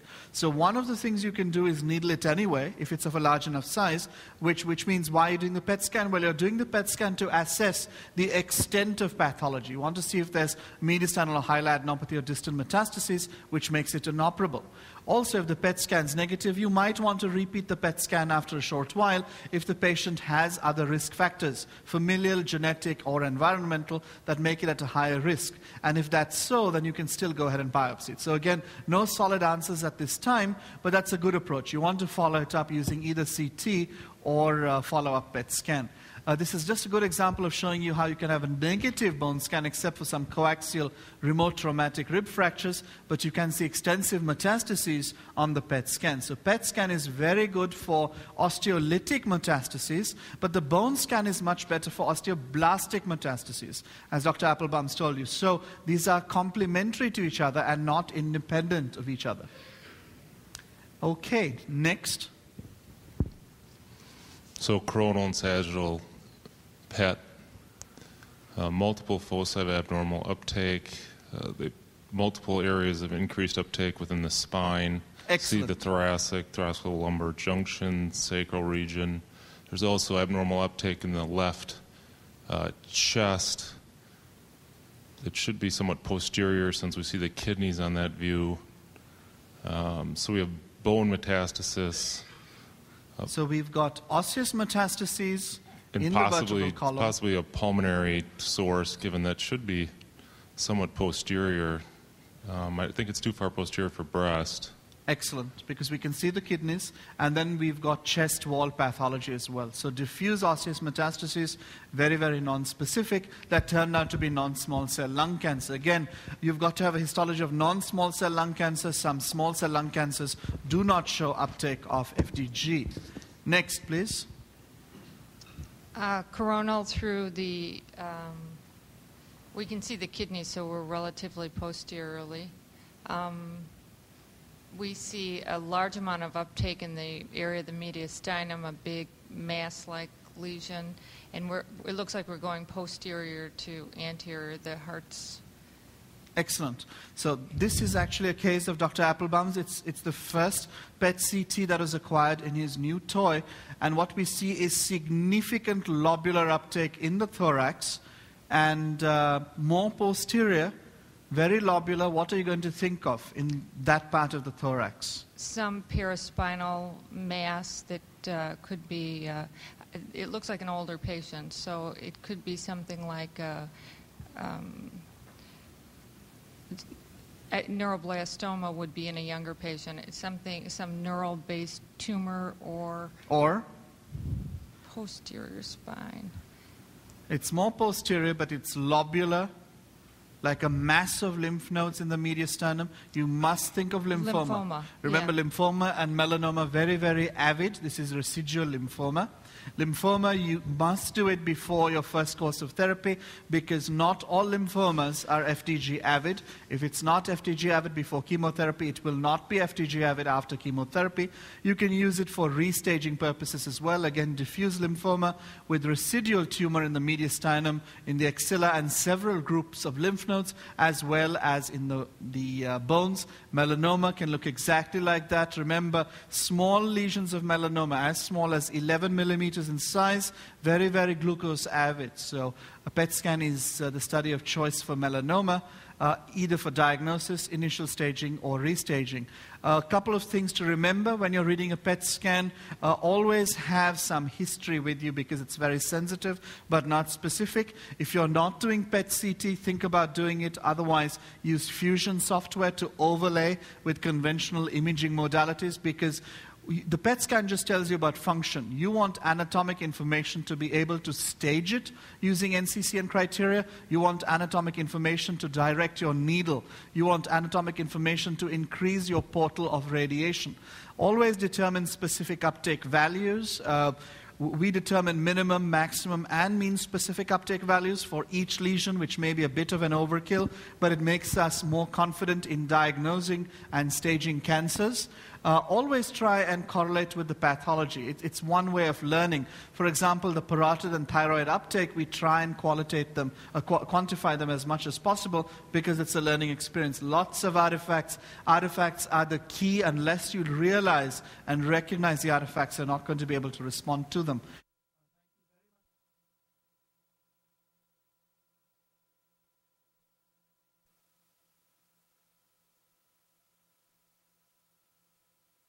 I'm going to be giving several of the talks in this session, which is on chest radiology. And of course, this is a very large subject, and we're not going to attempt to be completely comprehensive. Hopefully, we'll touch on some of the points of interest, some of the points of confusion, and show you some interesting cases. In the first talk, I'm going to focus on a diagnostic approach to pulmonary nodules and masses. As you know, nodules are a common problem in the chest. We may encounter them on a chest radiograph, as shown here, or increasingly on a CT scan. And of course, there is a standard diagnostic list of differentials that you're well aware of that apply to this kind of a lesion. But with increasing experience, we realize that some of these are much more common than others. So just to mention some of them briefly before we come back to them in detail, what is the probability of a small nodule like this being a lung cancer? That's going to depend clearly on the size of the nodule, its morphology, the patient's age, and smoking history. Generally, as the nodule gets larger, cancer becomes a more likely consideration. Metastasis is a surprisingly unusual option in the case of a single nodule in a patient who does not have a known primary. If a patient does have a known primary lesion, of course, a metastasis becomes a likely option. In the Midwest especially, granulomas are very common, and these may or may not calcify, though as they get larger, they are more likely to be calcified. So in general, granuloma and primary lung CA are going to be two of the most likely options for a nodule like this. Infection and infarct aren't mentioned so often in the textbook differentials because these differentials are often based on surgically resected nodules or autopsy series. But in clinical practice, even a bacterial infection can be very nodular at an early stage, so that's certainly a possibility. And hamartoma, of course, would be the commonest benign lung tumor. In many series, around 5 to 6% of all resected nodules turn out to be hamartomas, and they have some specific characteristics that allow us to identify them. Less common causes are going to be things like carcinoids, arteriovenous malformations, vasculitis such as Wegener's, rheumatoid nodules, and of course the list is virtually endless, but in any one case we're dealing with probabilities, and we need to make a determination of what's the most likely option. Now, lung cancer detection is a big issue for us clinically, and it's a medical legal issue too. And this is partly because so many cancers are overlooked, and it's an area where we are likely to encounter malpractice litigation.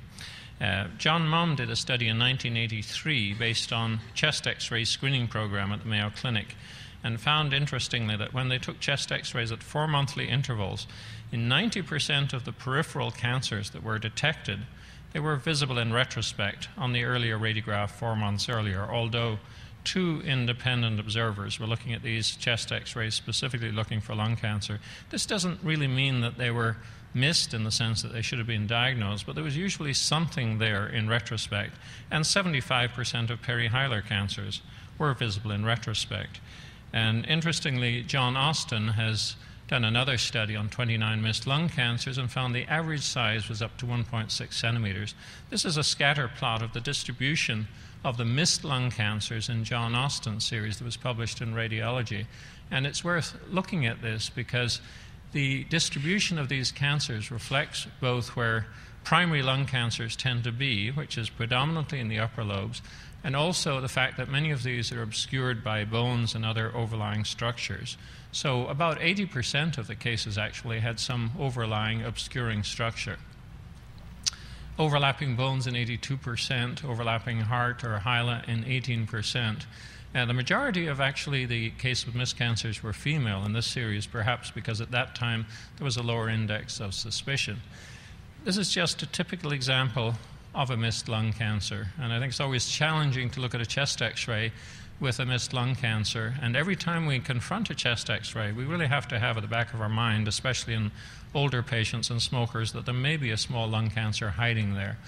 And on the frontal radiograph, there's really nothing detectable except perhaps a little extra density behind the left hilum there. On the lateral view, I think you can see that in the posterior part of the image behind the hilum, there's a nodule overlying the spine. And that indeed is the lesion. And on the CT scan, of course, it's clearly delineated. It's almost 2 centimeters. And this is actually an adenocarcinoma. So just a typical example of the kind of lesion that would be visible in retrospect, but which is a very high chance of being missed on the initial chest X-ray. It's important to pay attention to the lateral view because, again, in Austin's series, 17% were actually seen better on the lateral view. And I encourage and challenge our residents to try to interpret the lateral view first and try to pick up what you can on that before you look at the PA view. Apical posterior, 96%. So how can we determine what the nodule is? Is this something that we have to pursue aggressively or that we can watch or forget about? And some of the basic criteria are going to include the size, morphology, growth rate, and calcification. The size is really a very important criterion. And the larger a nodule is, generally, the more likely it is to be malignant. The smallest nodule we can usually detect on a chest X-ray, if it's not calcified, is around 4 to 5 millimeters under optimal conditions. And this is such a nodule. I don't know if you can see it on the projected image, but there is something projected over these two crossing ribs at this point. This is about a 6 millimeter nodule, but this is what we'd call a threshold lesion. It's just about as small and as faint as you're likely to be able to pick up, and you'd be lucky enough to pick that up. This was, as it turns out, a metastasis from a colon cancer. Again, in a patient with a known primary lesion, the chance of metastasis becomes much higher. But we would have a hard time picking this up in other locations, such as at the lung bases. So malignant nodules are going to be distributed throughout the size range. Obviously, they have to start very small, and they will continue to grow. The vast majority of benign nodules stay small and don't get larger than a centimeter. It's very unusual to get a 3-centimeter mass that turns out to be a benign lesion. It does happen, but statistically, size alone actually says a lot about the likelihood of malignancy.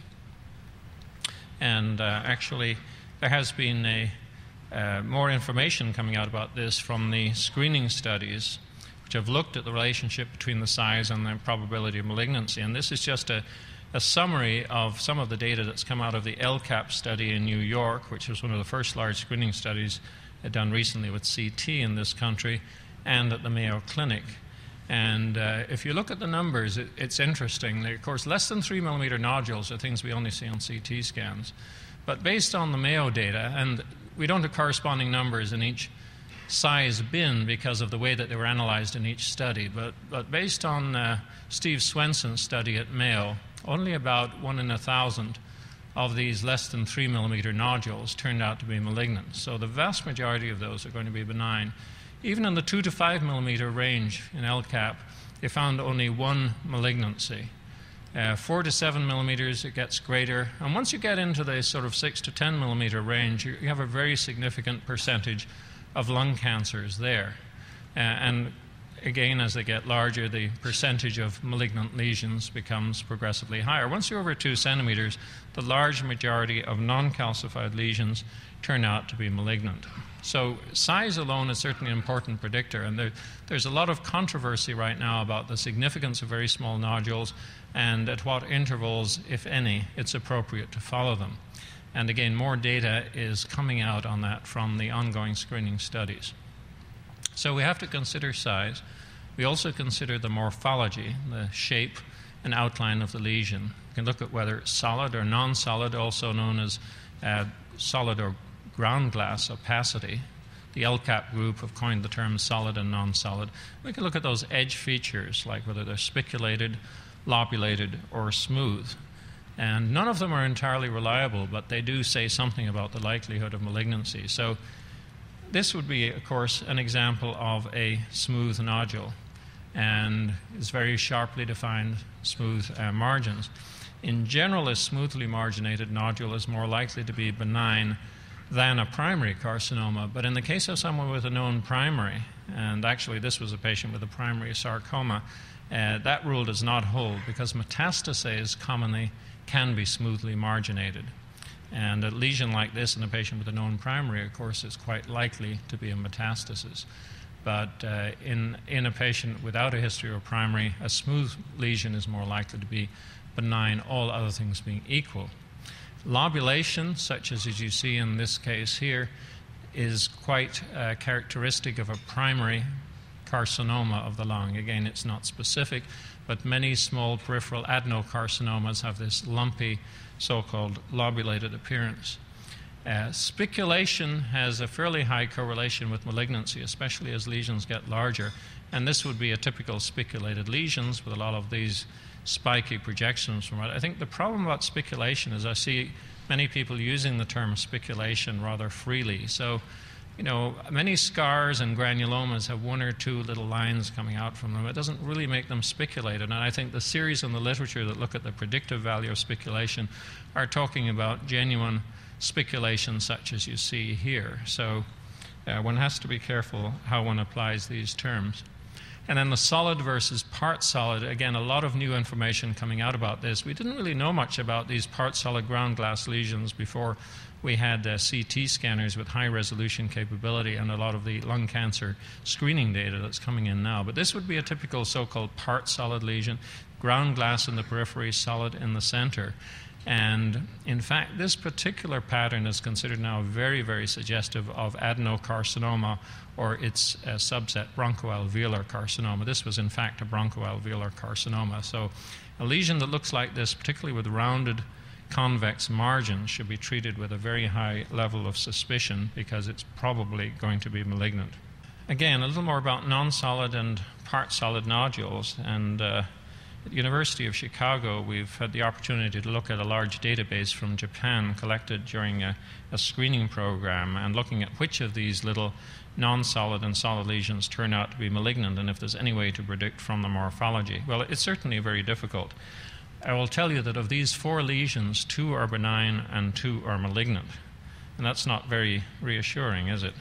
They're all in the size of 5 millimeters or less, and I don't think that any of us could have a high level of confidence in predicting which of these is malignant. But it does turn out that there are some features that tend to favor benign versus malignant. This is a benign lesion, and this was judged in a blinded observer test to a relatively straight or polygonal shape rather than having rounded margins. Some of the margins are almost concave. And I think the straightness versus convexity of margins can be somewhat helpful. This one is malignant, and like most of the malignant lesions in this series that were ground glass, it tends to have a more round or bulging margins. This one was benign, again, somewhat straight margins, and this one was malignant, somewhat rounder, but that's certainly a very subtle distinction. I don't think anyone could pretend to be certain. This one has a little central, more dense opacity, which raises one's level of suspicion for a malignant lesion. So in this series, which will be published shortly, I believe, we found that roundness in the case of the non-solid or ground glass opacity lesions tended to favor malignant lesions, whereas a polygonal shape or straight margins tended to favor benign lesions. And in the case of the part-solid lesions, again, roundness tended to favor malignancy, and straight margins tended to favor benign lesions. But certainly one has no choice but to follow lesions like this. One thing that's worth mentioning in passing is that the growth rate, and I'll say a little bit about this here, tends to differ between the non-solid and the solid lesions. What growth rate should we expect from a carcinoma? Well, here is a retrospective case where carcinoma was picked up subsequently, and we have an almost invisible little scar-like opacity in the periphery of the chest X-ray. I don't think any of us would have made particular note of this or would have assumed that it was a scar. 1 year later, looking at it carefully, it just looks a little more convex and the scar looks a little thicker. This is always a very sinister sign and should raise one's level of suspicion. In the 3rd year, it's clearly turned into a nodule with convex margins, and that kind of progression over 3 years is very typical of an adenocarcinoma. Again, it's easy to see in retrospect, but very hard to identify prospectively. So the growth rate of nodules is generally described in terms of volume doubling time. And remember that the 26% in a diameter increase equals 1 volume doubling. So 20%, 26% increase in diameter is not a lot for a small nodule, and it can be actually quite difficult to detect reliably, especially if we're not using very thin slices. So the range for typical primary lung cancers is said to be a volume doubling time in the 100 to 200 days with a range of 30 to 400 days. On the other hand, the data from the screening program suggests that many of these small adenocarcinomas tend to grow rather slowly when they're very small. Here's a series from Hasegawa. This was published in the British Journal of Radiology a couple of years ago, and it tends to confirm what we've kind of realized anecdotally based on cases that we've been seeing for some years. Basically, Hasegawa pointed out, as you see here, that in the case of a less than 10 millimeter nodule, the volume doubling time tends to be longer than in the case of the larger lesions. The suggestion is that as lesions get larger, they start to grow faster. So the growth rate is not actually linear. And the traditional volume doubling times are based on chest X-rays, which only detect these larger lesions. They also found that there were a lot of cancers in non-smokers. In Japan, they currently screen both smokers and non-smokers. It seems everyone from certain villages turn up when the CT scanner arrives. And very interestingly, they found exactly the same incidence of lung cancer in their non-smokers detected by CT. Most of these were small.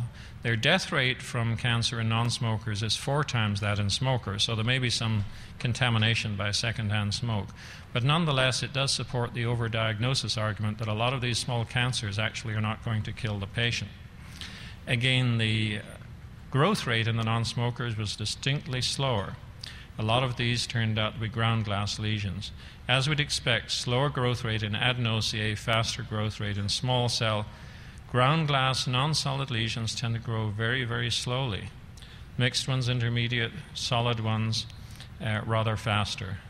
And although it isn't documented per se, the implication is that many lesions start out as ground glass, become more solid, and start to grow more rapidly over time. So, of course, again, we have to end up by following these lesions and making a decision as to whether they're growing or not. And technique becomes very important in this situation. I want to emphasize this by showing you this particular case. This was done in October of 2002, at a time when some of our sections were still using 7mm collimation for chest CT scans. The upper 2 sections, which are consecutive sections through the abnormality, were taken with 7mm collimation. And 2 high-resolution sections were also obtained at that time. And I will show you the results of those. Actually, all of these were taken at 7mm. This is 1, 2, 3, 4. This is a sequence. You see that there's just a faint, poorly defined opacity in this area of the lower lobe, which could be scarring. It was a patient with head and neck cancer. There certainly is some fullness here. I think there was a hiatus hernia, but it's difficult to call this a cancer. We happened to have at that time a random thin section that went through the lesion, because we had and continue to do 6 high-resolution sections from top to bottom through the lung, just mainly to assess for interstitial lung disease. So one of these cuts happened to go through that area, and this is the corresponding 7mm cut. So it's very clear on the thin section that there's a solid abnormality here, and this had not been there on earlier lesions. So a very striking difference in the information from the thin and the thick section. The patient came back in 1202. Again, at this time, we had 7mm sections, which you see here. Again, looks like a very poorly defined lesion, perhaps spiculated, but not completely solid looking. And here are the thin sections which we obtained through the same lesion at the same time. Corresponding 7mm section. Look at the difference in detail between those. So I think this just supports the trend of going to thinner and thinner sections for chest, and of course with the newer multi-detector scanners, this is going to become routine. We may view some of the sections at 5mm, but we can interrogate the data at 1mm. So certainly when following and measuring lesions, thin sections are going to be very important. Just another example, I think, that typifies the problem. A patient who came to our emergency room with dyspnea, I believe, and a diagnosis of possible pulmonary embolism, had a CT scan, showed this very non-specific small lesion in the periphery of the right upper lobe. It could be an old infarct, a scar, but it's the kind of thing that one would follow. Here we are over a year later. Well, it does look a little bit larger. You wonder about differences in section level. It looks a little irregular. Certainly, one would be concerned that this could be a carcinoma. Here we are in 4 of 03. Now it's becoming distinctly more convex, a little broader based. And here we are in January of 04. You may wonder why there was no intervention. Basically, this patient has got a lot of other problems, and I think it's understood that this probably is a slow-growing adenocarcinoma. But just look at this rate of growth from 2001 to 2004, and you can see why the very small changes can be easy to miss, especially if you're not using high-resolution technique and you've got different centering of the sections in each exam. All of these were done at 1.25 millimeter collimation with a pitch of 1, so we're able to perceive this difference. Again, I assume that this is an adenocarcinoma. So much for growth rate. What about calcification? There are, of course, classical patterns that characterize benign and malignant central, laminar, and dense diffuse calcification, characteristic of benign lesions. Popcorn calcification in the case of hamartomas. Eccentric calcification is nonspecific. It doesn't mean a lesion's malignant, but it's not reliable for it being benign. And sometimes a diffuse, sort of a stippled pattern one can see in dystrophic calcification in cancers. Up to 10% of primary lung cancers can have calcification, mostly dystrophic or engulfed. These are both lung cancers. Most calcified lung cancers are large. It's less common to see calcification in very small primary lesions. Again, most commonly dystrophic, mostly large, and a speckled or irregular pattern is the most common thing. I think this pattern that you see here is most typical of dystrophic calcification. It doesn't predict the cell type. It can be adeno or squamous cell carcinoma. Certainly a combination of central and laminar, which we see on this chest X-ray, is pathognomonic. This is one of the few completely reliable signs probably in radiology. We would not recommend following this lesion further because this is typical of a healed histoplasmoma. Similarly, very dense calcification, such as you see here, is pathognomonic of benign lesion. This actually is a carcinoma. Just contrast the difference in density between the two lesions. Something that's end-on, like this little thing here, can be either an end-on vessel or it can be calcified granuloma, but we know that a non-calcified lesion of this size will be invisible. Therefore, we don't worry about those very small, high-density lesions. Of course, multiple small calcified lesions such as this, typical of previous histoplasmosis. A more tricky situation you see here, where we have got a slightly dense nodule, not really obviously calcified, and we may need to do something else, such as a CT scan, or as we'll see later in another talk, dual energy radiology radiography can help clarify this issue. Again, on CT, dense central calcification, typical of a healed granuloma. I would just leave this kind of a lesion alone. This is probably a histoplasmoma. Often smooth margins, and certainly the calcification is very helpful. So the traditional criteria for malignancy are going to include complete absence of growth for 2 years and a benign pattern of calcification. Now, again, we know in the case of those very small lesions that they may grow very slightly over 2 years. In the case of a small ground glass lesion, it may be difficult to be sure there's been absolutely no growth over 2 years.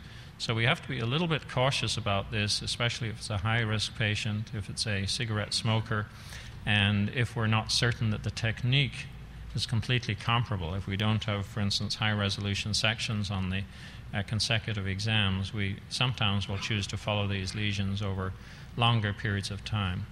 There's always an exception to the rule. Usually a lot of calcification in nodules means benignity. This is a patient with osteosarcoma. And of course, sarcoma metastases, as you see here, can calcify. All right, moving on to some other kinds of lesions in the chest. Slightly less common tumors. This is a patient in his 30s presenting with recurrent pneumonia, a typical pattern for left upper lobe atelectasis, shown here. Atelectasis shown on the CT scan with a partially calcified mass. This would be typical, of course, of a carcinoid lesion, very vascular, relatively slow-growing lesions. Here we've got a lesion with smoothly marginated with popcorn calcification, typical of a hamartoma. This is a CT scan of another hamartoma showing the fat that's characteristic and visible in approximately 50% of such lesions. Most hamartomas we see are smaller, such as here, with just little specks of fat, which one can pick up by measuring the Hounsfield units, and often little flecks of calcium as well. So usually in older males, rarely endobronchial, and again, high-resolution technique is going to be very important in those cases. Here's a different kind of a lesion. There's a clue in this vessel that's visible here. And of course, this is an arteriovenous malformation, and it's the large draining vein that's usually visible. The lesion itself is often smoothly marginated. Another example picked up on CT scan, the artery and draining vein shown here. The lesion itself appearing as a little peripheral nodule. and actually some additional small AVMs. These are often multiple lesions, as you know. CT is certainly the technique of choice. This is a large AVM with a large draining vein that was picked up in a patient who presented with an embolus to the kidney as a result of shunting. And these are nice cases to take to the 3D workstation and do some reconstructions on. And this is just one such example that allows us to show the lesion three-dimensionally because it enhances so strongly. Of course, with contrast, it can easily be segmented out from the other structures. And this kind of a 3D rendition is often helpful to the surgeons who want to treat it. So about a third of these are multiple. Many of them have the hereditary telangiectasia syndrome, and they are more common in the lower lobes. Let's run through the major cell types of lung cancer. Adeno is now the most common, and bronchoalveolar is a subset. Squamous cell used to be the most common. It's dropping somewhat in the ranking. Small cell, of course, is a very aggressive kind of cancer. About 15% does usually respond well to chemotherapy, and large cell tends to have a relatively poor prognosis. Squamous is the one that typically cavitates, but they don't have to cavitate. But certainly if you see a lesion like this, squamous cell CA would be the most likely possibility. I showed you this adeno. Adenos are the ones that typically occur in the periphery, grow slowly, most common in women, and they're sometimes associated with pulmonary fibrosis. Again, this is likely to be an adenocarcinoma, a part solid lesion with some ground glass opacity. Actually, this was bronchoalveolar. And large cell tends to have a very poor prognosis, presenting as a large mass. You can sometimes suggest a diagnosis of small cell by virtue of seeing a small lesion or invisible lesion in the lung and a lot of mediastinal lymphadenopathy. Certainly can look like lymphoma, commonly associated with paraneoplastic syndromes. And bronchoalveolar is the one that often causes a diagnostic dilemma because, like the case shown here, it can look like pneumonia. It can be an airspace opacity, it can have endobronchial spread, and it can have a lot of these fluffy, poorly defined nodules, such as you see here with sort of a non-solid characteristic. I'm going to skip over dual energy chest X-ray because one of the additional talks I'll give this morning will encompass that. I'll just say a word about CT contrast enhancement, which has been really pioneered at the Mayo Clinic by Steve Swenson and others. And this is a technique to help distinguish benign from malignant nodules by looking at the temporal sequence of contrast enhancement. It does require meticulous technique, does require high resolution, it requires sequential scanning over a period of several minutes. But it's been found that less than 15 Hounsfield units of enhancement is pretty specific for a benign lesion. Nearly all the cancers enhance. But of course, if it does enhance, it doesn't mean it's a cancer. So it's not very specific, but it is helpful to rule out a certain number of small cancers.